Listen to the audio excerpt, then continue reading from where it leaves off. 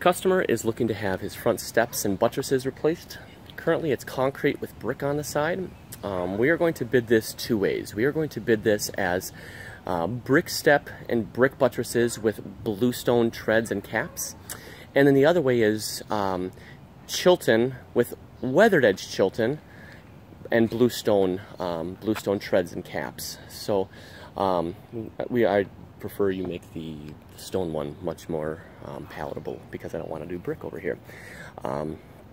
So currently, as you can see, they've got brick here. We'll have to obviously make a cut down one of the joints here on both sides to make it a nice smooth transition into it.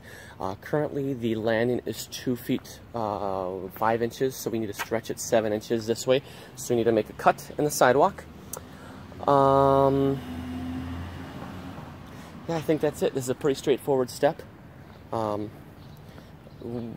It doesn't look like the foundation is compromised, but because the step is pretty level. But so do the foundation as a line item as opposed to in the bid itself.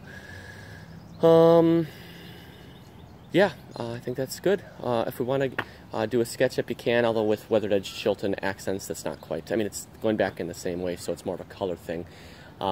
They really liked the look of Cox's and the other one over on Arden with the brick and the bluestone. So if we want to send them the address to those two. And then they also liked the Chilton weathered edge Chilton with bluestone. What is their names? I always forget their names. They own the wine, or they own the liquor store over in St. Paul.